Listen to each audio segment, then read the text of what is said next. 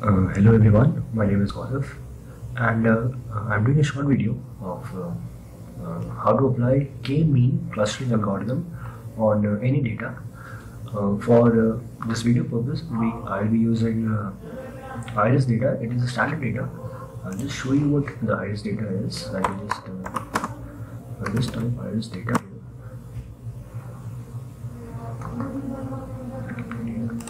So iris is basically a flower, and it has three main you can say you can see here it's a multivariate data, and so there are three species of iris: setosa, virginica, and versicolor.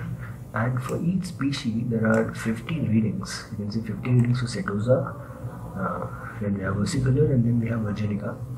So when we feeding this data into our algorithm, and we'll see how good of a clustering does our algorithm do. So you can see here in Wikipedia we have K-means clustering. So we'll try to obtain this kind of graph. Let's get going. And for this video purposes, I'll be using Jupyter Notebooks. This is a Jupyter Notebook. I'll show you this. I'll be using Python. If you want to download Jupyter Notebooks, you can just go on the website. It's Jupyter. And you can either try it in the browser. It's like you can use it online, or you can install the notebook. If you click on install, you'll have to install Anaconda. I'll not be going deep into what Anaconda distribution is. If you want me to, I can make another lecture on Anaconda itself, how to install it. You just have to go down here and definitely install the exe file, executable file, and install it in your computer. I hope you can do that. And then in the command prompt, you just have to you can just search here Anaconda prompt and click here, and this is the Anaconda prompt, and you just have to write Jupyter Notebooks, and the notebook will pop up. It's a local host. You'll be using local host, as you can see here. So you don't need internet if you install Anaconda. So let's get going. So first of all, it is generally Python. You can just see here, if I just write equal to 5, b equal to 3, and then c equals a plus b, and c. So yeah, it's basically Python. So before using machine learning algorithms, we need to import some libraries, and the libraries are, first of all, NumPy, and so I'm very sorry, it's NumPy as it be. You can just import NumPy, write NumPy all the way, or you can just import it as NP and use the short form. And I'll have to import pandas for data frames as PD, and that's it for now. Okay, yeah, I need the data, so I'll import from scikit-learn. I'll import datasets. So datasets has a lot of data. We just need iris for this example. Okay, if you see star here, it's like it is the kernel is running this code, and now you can see it's over here. So first of all, I'll import the iris data with the name of iris. So iris equal to datasets. You can just since it's an interactive notebook, you can just type tab and datasets will load up. Datasets.load underscore. If I click on tab now, you can see there is a lot of data, but we need iris here, right here. So I'll just write iris, and then it's a function, so I'll have to use from brackets. And the iris dataset has been loaded. You can just see the dataset, how it looks, iris, and this is the dataset. Here, as you saw, we have sepal length, sepal width, petal length, and petal width, and we have 150 of those readings. And now you can see here feature names: sepal length, sepal width, and locus. The target is basically 0 means setosa, 1 means versicolor, and 2 means virginica. And so this is the array that is given to us. We'll use this to predict accuracy. Now, since we have the data, let us convert the data into okay. So for your information, I'm using shift plus enter to run a cell. This is called a cell. So first of all, I'll use a variable x and convert the data into pandas data frame. So pd.data frame. You can see here I'm using I don't have to write entire pandas. I can just write pd. So that is the advantage of importing pandas as pd. So pandas.data frame and iris.data. So now the iris data has been converted into pandas data frame. Pandas data frame is nothing but Excel version of Python. So if I just write x.head here, so you can see now it has been converted into some kind of an Excel sheet kind of thing with rows here. The rows we call as indexes and we have columns here. So I want to rename the column, so I'll just use x.columns equal to I just have copied it, I guess. Okay, so I'll just copy it now. I don't have to write an entire string. So yeah, I rename the column into sepal length, sepal width, petal length, and petal width. You can do this, and then if I check x.head now, so you can see the columns have been renamed. This is how you can do x.columns equal to, and you can write whatever name you have to write, pass it as a string.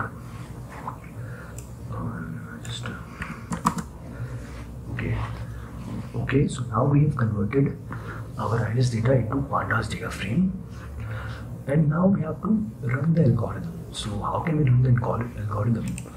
First of all, I'll have to import KMeans. So from a scikit-learn to cluster, import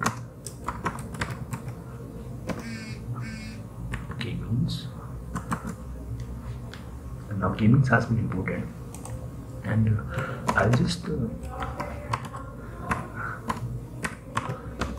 KMeans now. So if you tap shift plus tab, you can see the documentation. So you have to pass an argument how many clusters you want. In this, as you know, we want 3 clusters because we have 3 kinds of species. So I'll write n_clusters equals 3, and we have created a KMeans algorithm now. And now we want our x data to be passed into the algorithm. So for that we have the code a.fit and x.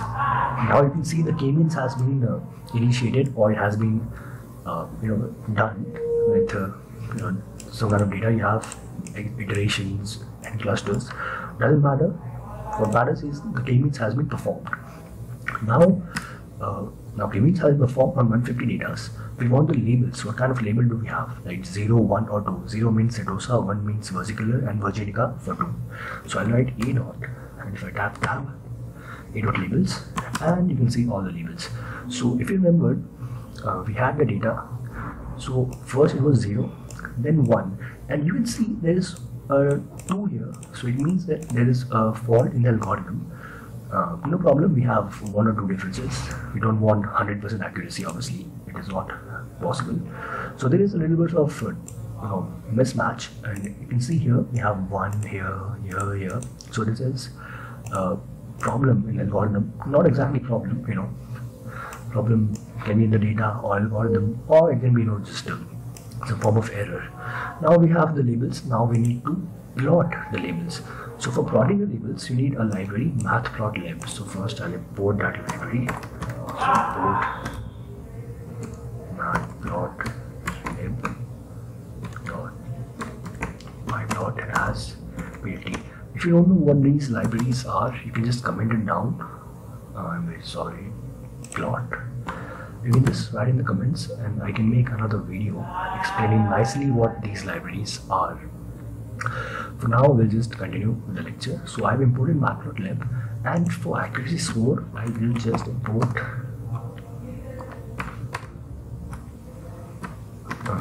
metrics from the scale of metrics. Import accuracy score. So this accuracy score will let us see how accurate our data is. Now, since I've imported matplotlib, I can just write z equals plt dot. Now I need a scatter form. Scatter, and you have to pass 2 variables at least, because we have 2-dimensional data. I will pass 3 variables: x dot sepal length, x dot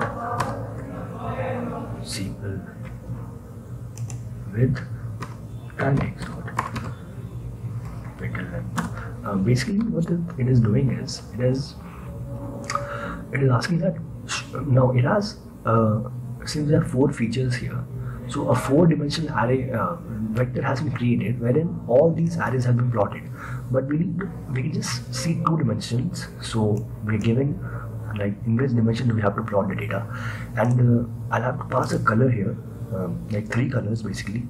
Otherwise, everything will be of same color and we won't be able to see the clustering. So first of all, I'll have to make a color map. Color map equals np dot array. Don't worry if you're not able to understand anything. I can make another video if you want. Just leave down in the comment whether you want to make me another video over what this np is basically numpy array. So I'm passing 3 colors in the numpy array.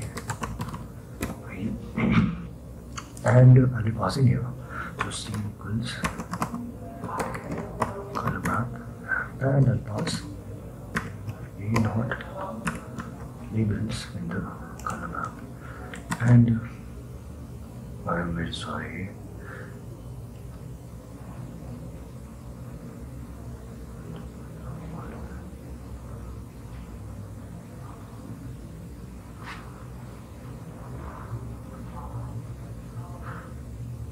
There is some kind of problem, I guess.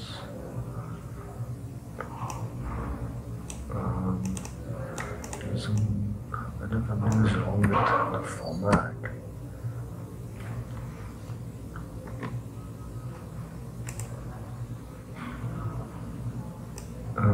Okay, just leave this.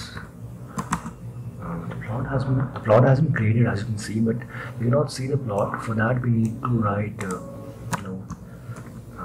this code here, matplot lib inline. So if you run this, now you can plot the data easily. As you can see, the data has been plotted. It is same color. I don't know if I'm making a problem in the one moment. C equals color map.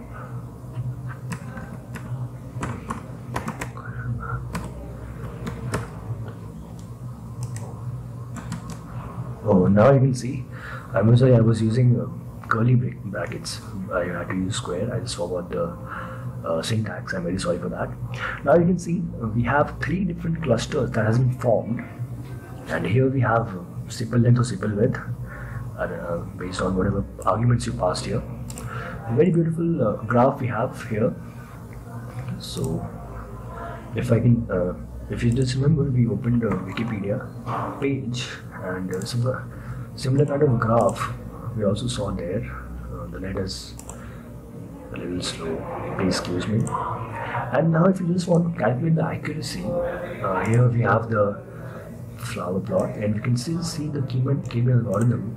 You can see similar kind of graph here as well, where you have 3 clusters. The color may vary. I have red, blue, and green. But if you want to calculate the accuracy, so I can just pass accuracy score A. So first of all, I pass iris dot target. If you remember, the target had all those actual iris dot target contains the actual target of each reading, each data, and A dot labels is the calculated is what we got through our algorithm. This is A dot labels. This is A dot labels. So let's see what accuracy we have, and it's 89.33%, which is decent or even good accuracy score for any data. The larger data you have, the more you are accurate.